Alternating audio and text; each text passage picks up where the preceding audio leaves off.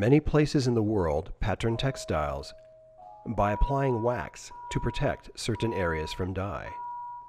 During the dye process, the waxed areas resist the dye, and when the wax is removed, a pattern emerges. Both the technique and the textiles produced are called batik. The word batik may derive from the Javanese words to write and dots. Nowhere in the world is this method of patterning textiles as highly refined as in Indonesia. There are two main methods of making Indonesian batik. One, using a small tool called a canting to draw patterns. The other, using metal stamps to apply the wax. Stamps produce textiles faster for both export and domestic demand. In this way, batik can be made at a lower cost, and finished garments are more affordable. The most refined and expensive batik is produced by hand. Patterns are drawn using a canting or wax stylus, a method called batik tulis, or written batik. The stylus consists of a bamboo or wood stick with a small spouted copper reservoir for wax at the end. The artist dips the cup into a pot of hot wax, blows on it to assure smooth application through the spout, and then applies the wax, drawing patterns with the spout. After both sides of a cloth have been waxed, it is ready to be dyed. For a complex pattern with many colors, the cloth is waxed and dyed many times.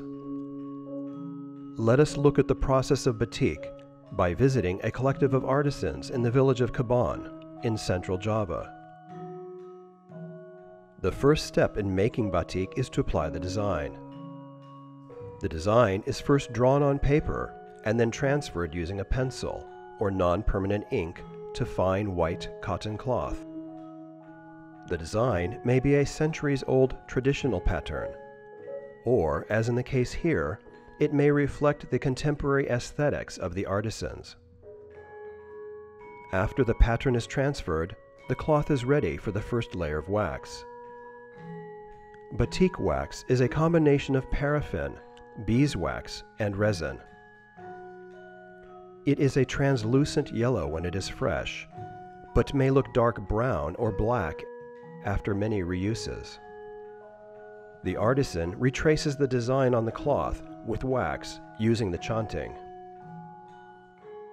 Some areas are then filled in with decorative detail known as isen. A skilled batik artisan will know hundreds of isen. The artist applies the wax with steadiness. Years of practice that often began as a child allows her to work quickly, with fluidity and accuracy. Once the wax has been applied to the entire cloth, it is ready for its first immersion in a dye bath. Many communities in Indonesia use imported synthetic dyes. However, there is a growing trend to use natural dyes, as we find in this collective of artisans in Kebon. Traditionally, the ability to make dyes was extremely important in textile-producing communities, and villages would be known for the quality of dyes produced. Some frequently used colors are derived from indigo leaves, jalawe fruit, mahogany wood, teger wood, tingi bark, and mango leaves. The dye is heated in outdoor pots. Nothing goes to waste in the countryside, where wood and ash waste from the fire will feed hungry chickens. The dye is transferred to a basin where the artisan ensures the cloth is immersed. After the first dye bath, the cloth is dried in the sun. Then, certain areas are covered with wax to preserve the first color, before the cloth is dipped into a second color. The artisan is familiar with the finished design and knows where to apply the wax. Fine chantings are used to draw lines to contain the colorful design.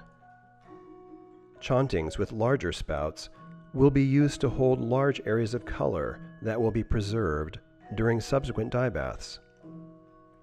This process of applying wax to the cloth, dyeing, adding more wax, and further dyeing and drying will be repeated several, if not dozens of times, depending on the pattern and number of finished colors in the batik cloth. Between waxings, the textile is sometimes immersed in boiling water to remove wax, and then re-waxed to protect different parts of the pattern from subsequent dyeings. Once the dyeing and waxing is completed, the cloth is ready for final wax removal. The textiles are taken to a neighboring house where large pots of water are set up for wax removal. The wax will be collected for reuse by boiling it out in several pots from very hot to cooler water. The reclaiming of the wax is part of the sustainable practice in this community, where recycled wax is used again. Finally, the cloth is wrung out and returned to the village, where it is hung to dry a last time.